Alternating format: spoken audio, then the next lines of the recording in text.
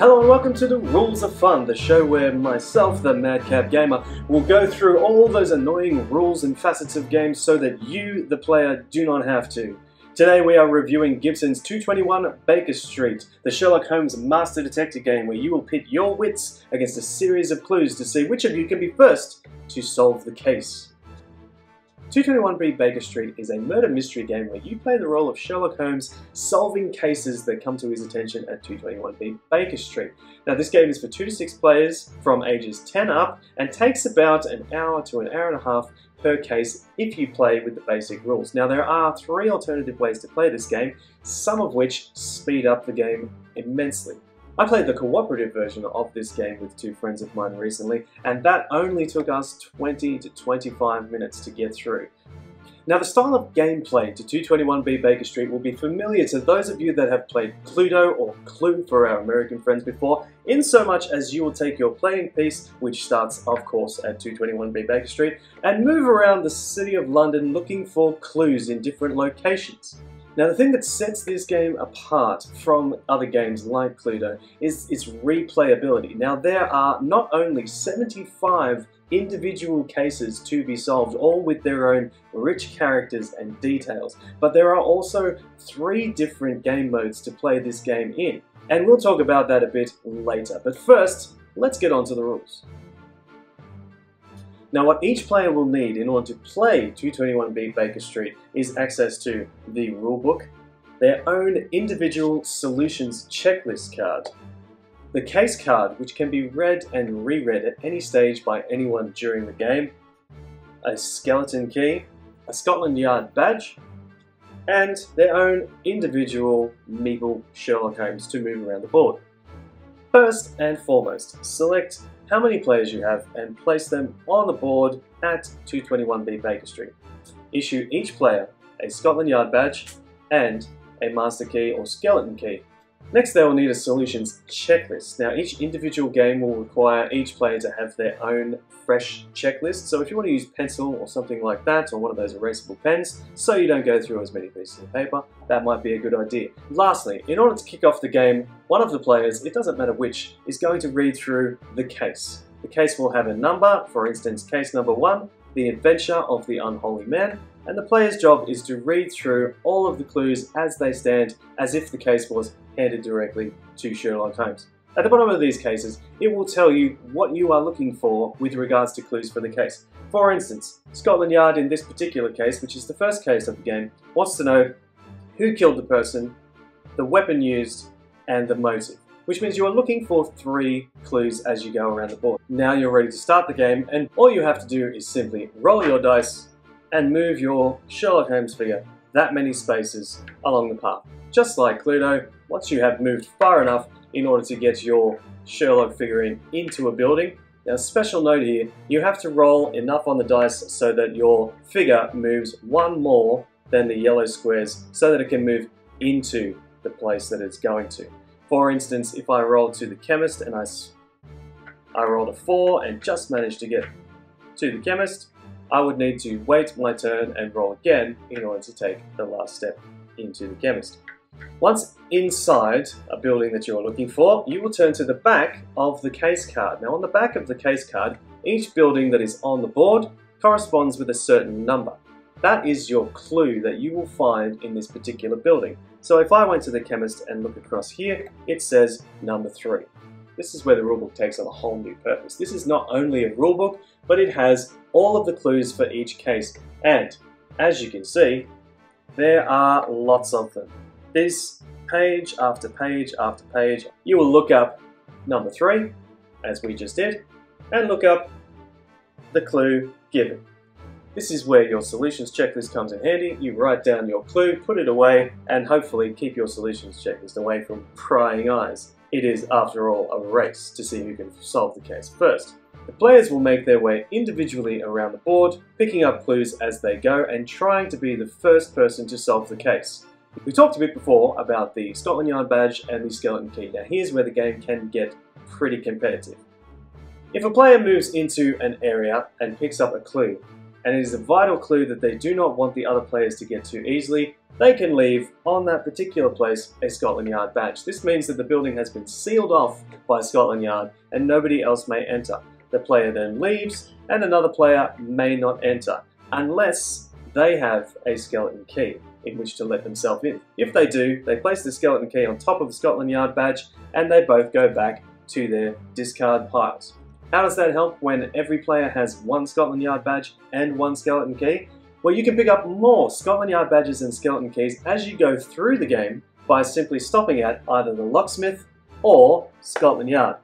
Now, you can only have one of each at any time during the game. So if you already have a skeleton key and you're at the locksmith, well, you don't get another key. However, the locksmith and Scotland Yard building also have their own clues to the case that you're working on. So it is handy to plan out your turn so that you get to Scotland Yard and the locksmith at a convenient time where you will also require a key or a Scotland Yard badge. These badges can seal off areas and slow players down immensely if they have already used up their skeleton key and need to get back to the locksmith before they can enter the building. Once you feel that you have enough clues and you are ready to solve the case, you must first make your way all the way back to 221B Baker Street, which turns the game into a pretty stiff race at this point. One thing that can help you in a place that we haven't talked about yet is the carriage depot. The carriage depot, like Scotland Yard and the locksmith, has multiple functions. Not only will you get a clue at the carriage depot relating to your case, but on your next turn you may also take a cab from the carriage depot to any of the buildings on the board without it costing you a move. This is a handy way to get across the board early in the game and see clues that other players will take a long time to get to, or if you're particularly devious, here's a handy shortcut that can get you back to Baker Street just before another player who is also ready to solve the case.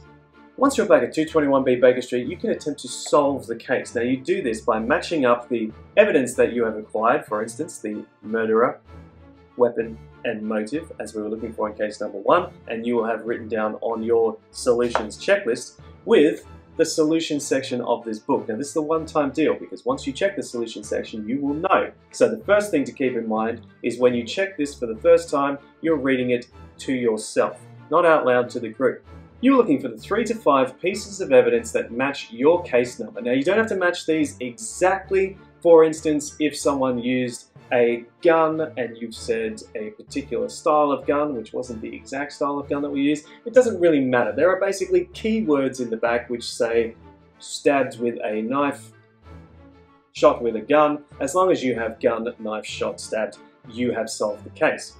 If your clues do not match, then you are out of the game and may not tell anything that you have discovered to the other players.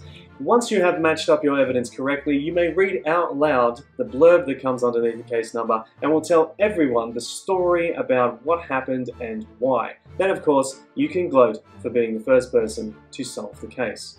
And that is how you play 221B Baker Street. There are a couple of other tiny little housekeeping rules, such as your pieces are not allowed to move diagonally on these tiles. Also, there are areas like the dock and the park that have multiple entrances. So, your character can move into the park from, say, this side, check the clue, and in the next turn, you can leave from the other side of the park, skipping a big section of tiles as you go.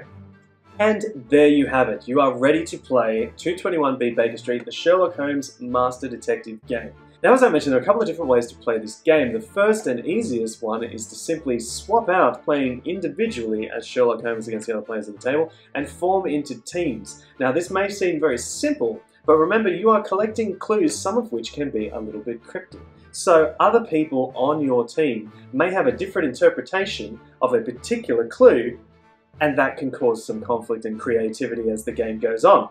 For instance, a clue might mention some sort of shield that is worn. Now, some players may believe that that is leading them to the museum where artifacts like medieval shields and stuff might be found, whereas other players might point directly to Scotland Yard, saying the shield is symbolic of the badge that Scotland Yard wears. And so the back and forth between players can be quite interesting and can lead to some teams being very successful very quickly or going completely down the wrong path.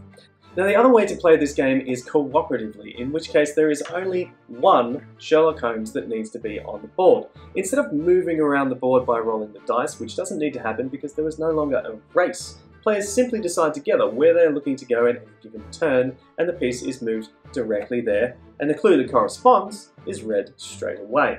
Now, the group then works together to sort out these clues. So how do you win this game? Well, the idea is that you solve the case with the least amount of clues possible, and there are actually rules in the rulebook for ranking how successful your group was. If you can solve the case, for instance, in 1 to 5 clues, you'll be ranked a master detective. However, if it takes 14 clues to solve your case, and there are only 14 buildings to visit, then you are dubbed a simple Watson. Harsh. So there you have the rules and the overview, and now we're going to talk about why you should play this game. Now I have done so a couple of times with some friends of mine, and what I really enjoy about this game is the fact that it's got all these different cases to work through. You're kind of like old school Sherlock Holmes from the books, sitting in 221B Baker Street and being brought these different cases which all have this strange twist to them, this mystery that you have to go through. There's a certain drive to get on with the next case. Personally, I find the cooperative or team-based play a little bit more interesting just because of the way some of those clues are written. One person can interpret them one way, another person completely different, and the arguments, discussions, and finding out who was right in the end is definitely worthwhile. So this game really has a lot of playability, whether you're into a long competitive evening with a lot of friends or quick arcade style play. So there you have it. Thanks for joining us at Rules Are Fun. Subscribe to find out more rules for more games and to see us play through some of these games as soon as I can find enough friends to join me at doing it. It might be a while.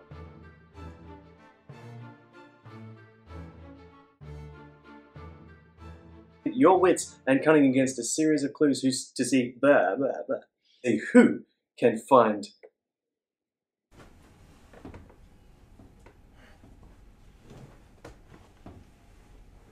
that goes along with the case, and at the bottom you will find nothing because okay. As I mentioned, there are a few other ways to play this game,